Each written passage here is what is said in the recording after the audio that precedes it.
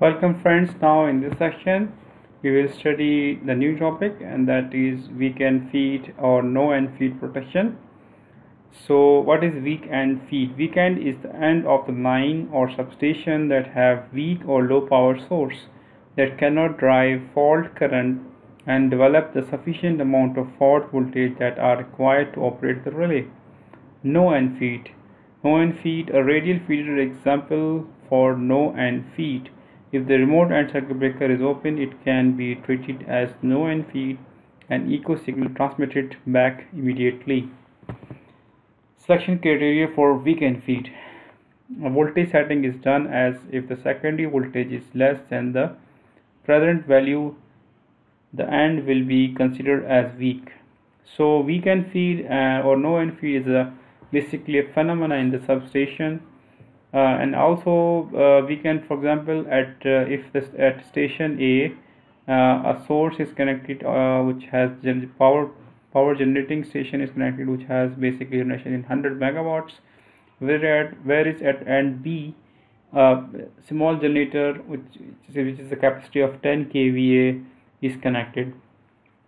So station B source is very small, so if there is a fault between A and B, the relay at station B, the feeding source is only a small generator of 10 kVA is not enough to feed the fault current, and if there is enough fault current, in that case the relay at station B will not be able to see the fault, and we can call the relay at station B as a weak end station.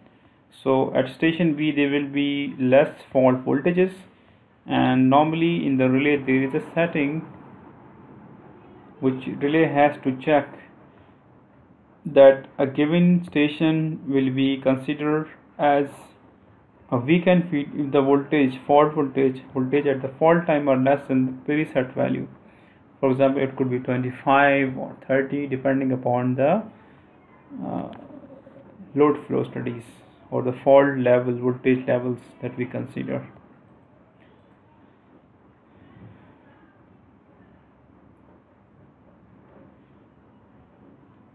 In the standard permissive overage scheme, as with the permissive underage scheme, instantaneous clearance cannot be achieved for the end zone faults under weak end feed or breaker open condition. To overcome this disadvantage, two possibilities exist. The weak end feed echo feature available in some protection relays allows the remote relay to echo the trip signal back to the sending relay even if the appropriate remote relay element has not operated. This caters for condition of remote and having a weak end feed or circuit breaker open condition so that the relevant remote relay elements does not operate. Fast clearance for this fault is now obtained at both ends of the lines. So we will discuss this in detail when we have a diagram. Setting of echo on weak end feed. Echo function can be switched on or off. We can also set echo only. We can also set in the relay echo and trip. Weak end criteria is to send echo back. The relay check fault in reverse zone. If there is no fault, relay will send back the echo signal, or it could echo only as per the setting. It can trip the local breaker and send the echo back.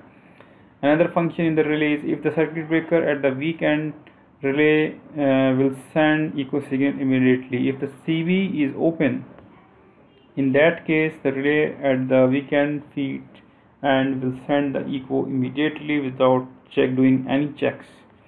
Relay will check voltage measure are less than set to declare and as a weak end. There is option in the relays to check the voltage levels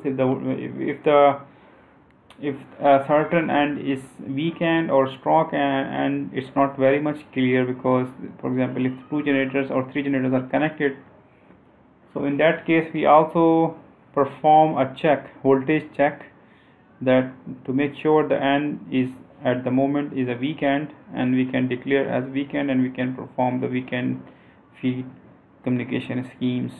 If the AND is weak, relay cannot detect fault in forward direction. So let's see weak AND feed logic in permissive overage scheme here.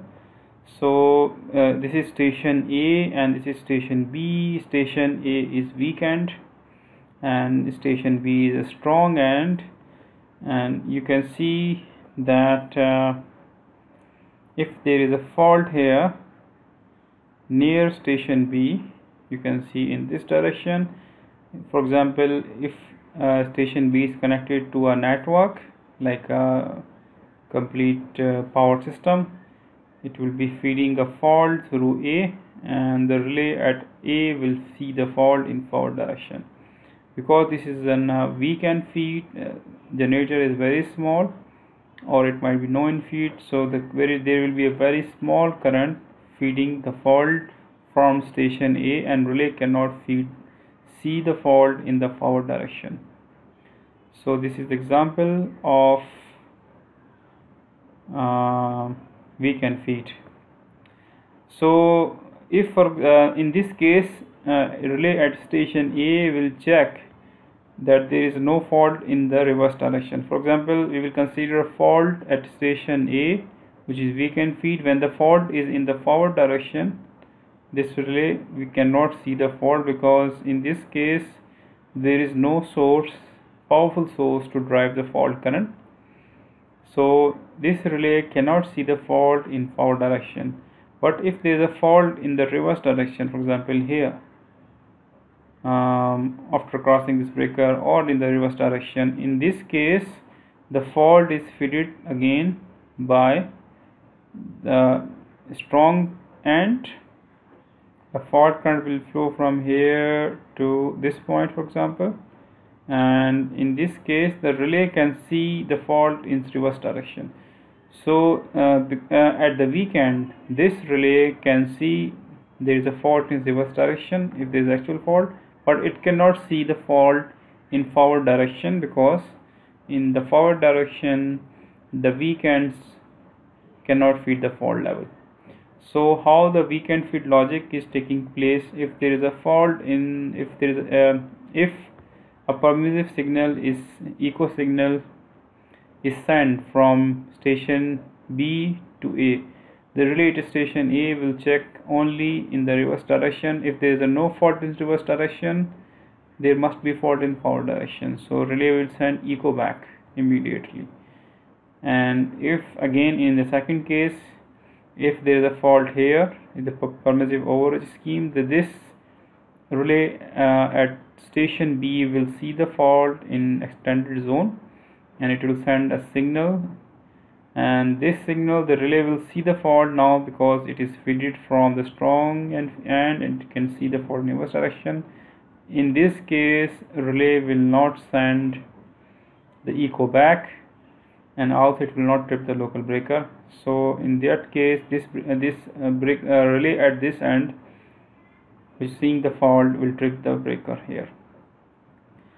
So here you can see the additional UV check is also performed if to check that the AND is weak AND or not weak AND. So this is the example of weak AND feed, and this scheme I have used in my 20 years only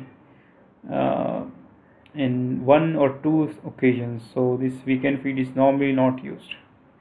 So 90%, more than 90% schemes are used as permissive overreach and underreach. So this is the example of weak AND feed protection schemes. So now I will move to our next topic. Thank you very much.